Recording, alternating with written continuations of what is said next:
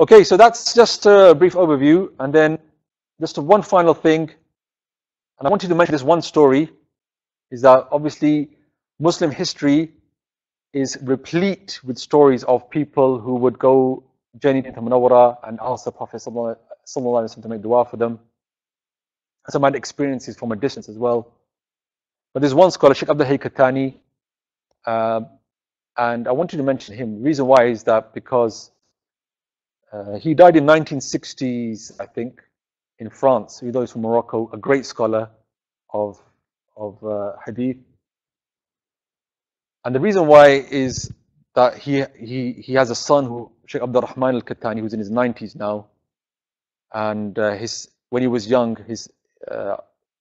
he got his son to meet many scholars. So what happens now is that they took Shaykh Abdul Kattani, who I want to talk about, they took his son to Saudi Arabia, Riyadh, to read Sahih Bukhari. The Salafis organized it, not the Sufis. The Sufis are doing other things.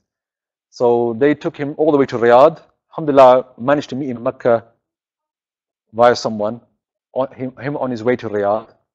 And many people go to him for his ijazah in hadith, because he has a very, he's in his 90s. I think he remembers meeting people that, when he was 10 years old, it was a different world then. He remembers meeting all these different people. So he's from that background where people are going to him to get ijazah from him and read hadith with him. Although he takes from his father. What does his father say about Medina Munawwara? This is what his father said to someone. He said, when I was in Egypt last year, this is obviously 1930s, 1940s, heading towards the Hijaz for Hajj to Allah's sacred house and visitation of His most noble Prophet upon him, salutation and peace, I heard that in Munawwara there was a volume of Musnad of Ad-Darimi. We already talked about Ad-Darimi, it's a hadith book. There was a volume of the Musnad of Ad-Darimi, so I longed to see this book and hoped to own it, such that I said, O Messenger of Allah, my being a guest of yours is that you gift this book such that I own it. He's not in Medina yet, he's outside Medina. I said this a number of times whilst heading towards Medina. O Messenger of Allah, my being a guest of yours is that you gift this book to me. Very direct dua there to the Prophet ﷺ. I said this a number of times whilst heading towards Medina. When we reached near it, some of its residents came out to welcome the visitors. So I assume in the past they didn't have hotels. People would take people and put them in their houses. So they'd come out to the edge of Medina and take them to their house. Oh, do you need somewhere to stay? Yes, come with me. So when we reached near it, some of the residents came out to welcome the visitors. The first person to meet me was a man who owned this book, who was from the people of Tunis, who had taken up residence in Medina from a long time. He greeted and welcomed me and accompanied me till we entered Medina.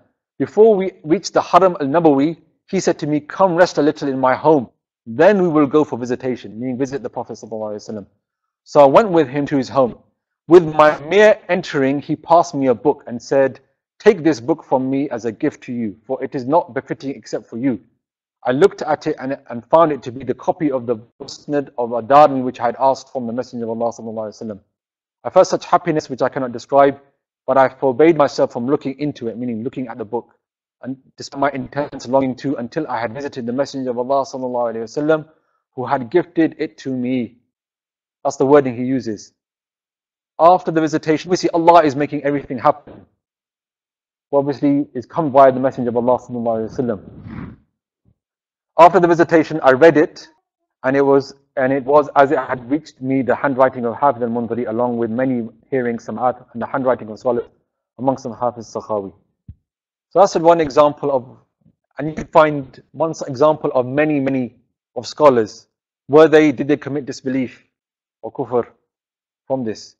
According to the Salafi Wahhabi school, yes, they did. And Shaykh Abdul Hayy Kattani now, people going to his son, kissing his son's hand. Obviously his son accepts this, I'm sure. The family accept it, I assume. But there you go, how times change. Okay, but this is rampant with many other things as well. But that's just one example of many that you can find in Islamic history of scholars and righteous God-fearing scholars. So that's why I wanted to mention. Inshallah, hopefully that's enough just to give a brief overview of this topic. And this is one of the topics where there's the biggest difference between the Salafi school and the Sunni school. And so, inshallah, from that you could take, when you visit Medina Munawwara, obviously seek that time to request the dua from the Prophet ﷺ. Obviously, the hadith of the blind man, two nafal, use that dua as well. It's in the Adhkar of Imam Nawawi, which has been translated. You can use that without any kind of doubt that is shirk as well.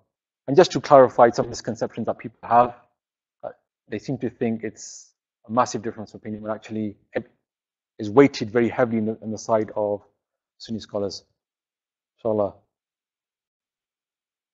So we pause there. Alhamdulillahi Rabbil Alameen.